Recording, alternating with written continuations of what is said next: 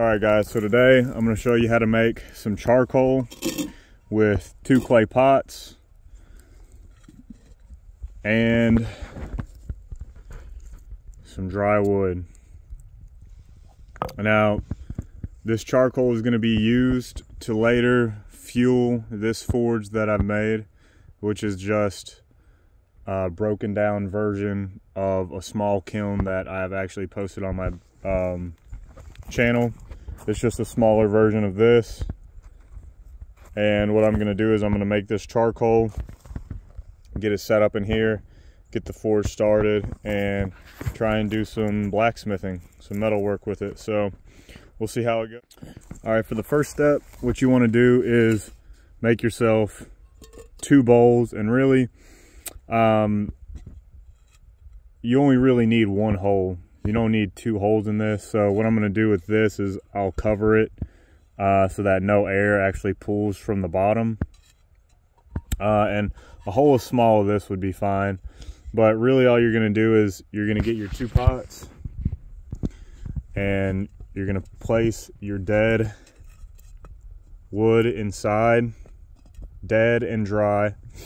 You don't want to start this with green wood, because it has too much moisture in it and it will not make charcoal. You need a lot of heat, and it's not ideal.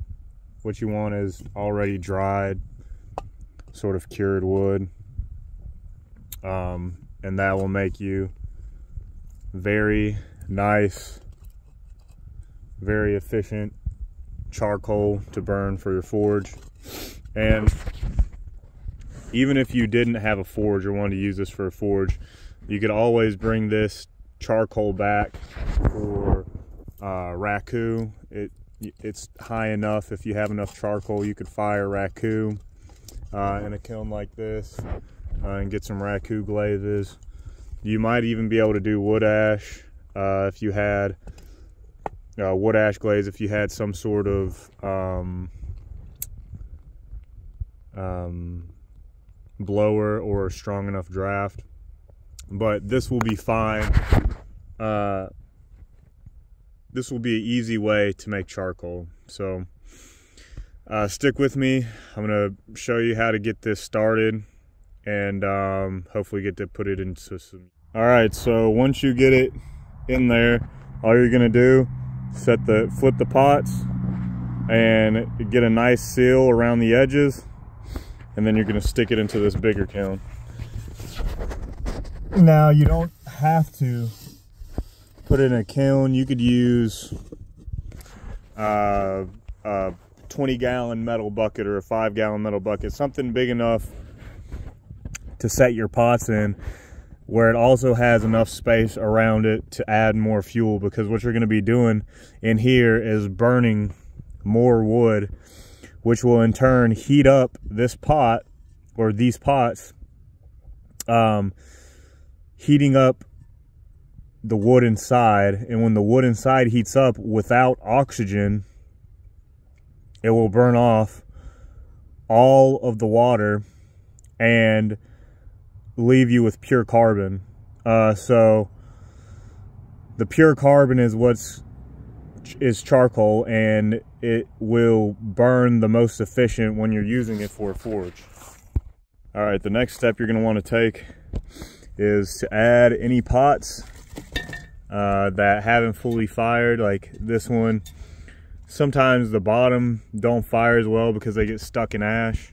So these are jar oil, and I'm making more oils for the garden.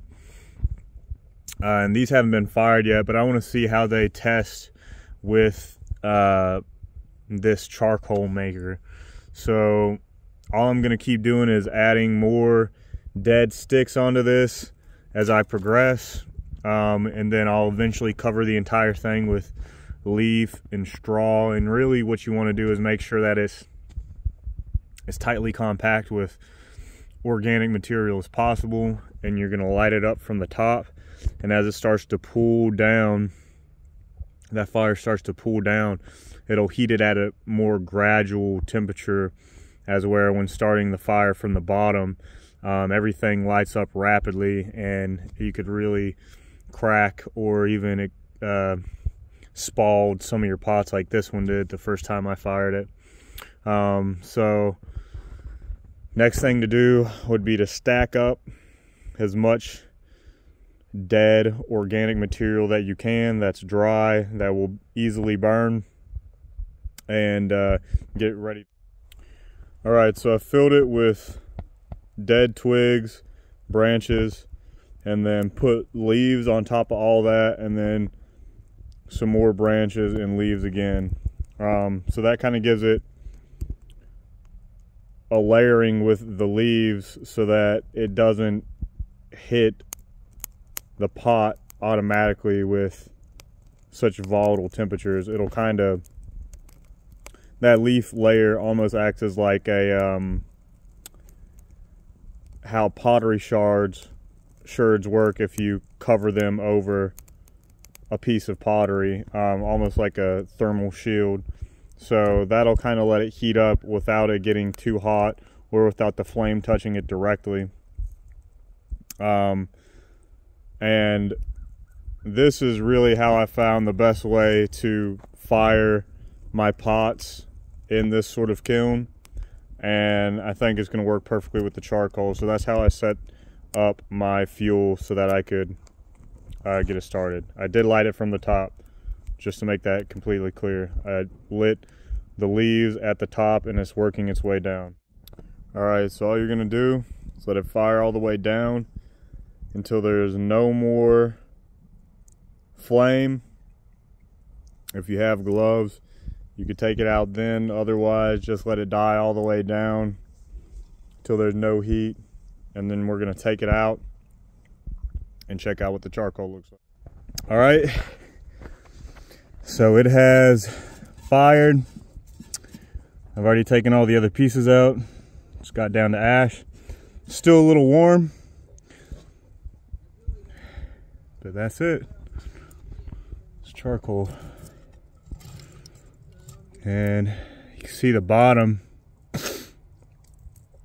hasn't been fully fired. And I think what I'm gonna have to do is I'm gonna have to make something for this to sit on top of so this bottom can actually get burnt. Ooh, damn, that's hot. So looks like it was very close to turning this all into charcoal, but I need to get that bottom layer hit. It gets covered in this ash, and this ash will insulate the bottom of this pot from really getting a lot of heat. So next time what I'm gonna have to do is put it on 2 bricks and then put this on top to elevate it, and that'll get the bottom of it. But really wasn't that bad. I mean, you could still use this. I'm still gonna try and use it, but I will try and make some better charcoal here at a later date. But you get the idea. All you need to do is make a container that can hold cured dead wood, and then you're going to need another container that can hold that container, and you're going to have to fill the housing of the container holding your dead wood with more debris that you can burn, which will heat this vessel and start to create this thermal reaction inside where the water is dissipated from the carbon in this wood, and you're just left with pure carbon. But that's the basis. There are a lot of uses for charcoal, which I can get into greater detail, but there's something called biochar where you can use it in your gardens.